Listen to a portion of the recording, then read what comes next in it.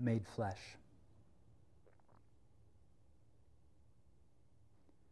That day drew a broken tower out of the taro pack, a plume of flame, and over the wreck a vast flower with ragged petals of soft white ash that was once flesh and useless paper, blooming over the postcard perfect blue.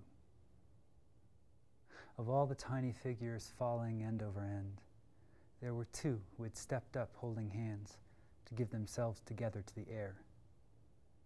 A love that, sudden and certainly, I knew I didn't share and didn't want to share with anyone but you. Your sunlit demons, your cigarettes and fire escapes, your petals and grenades, your laugh like the chime of wind and icicles, the chuckle of fire and ecstasy of its own burning. And at my fingertips were 10 digits you had asked me never to dial again.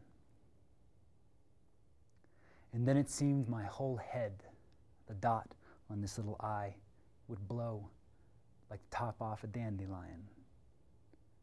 And then the seed pods of my eyes split into tears, and I felt the swift clutch at my throat that was the root of cruelty and tenderness worming its way in.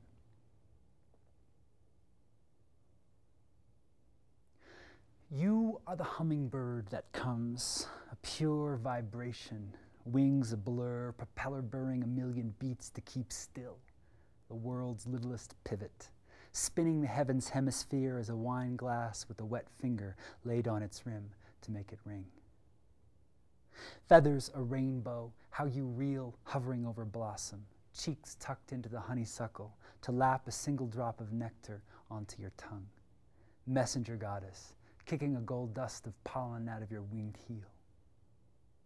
The slow promise of your approach makes my throat thick. The joy gathers deep in my spine as if it were a snake making a smooth wave of muscle toward the taste of water.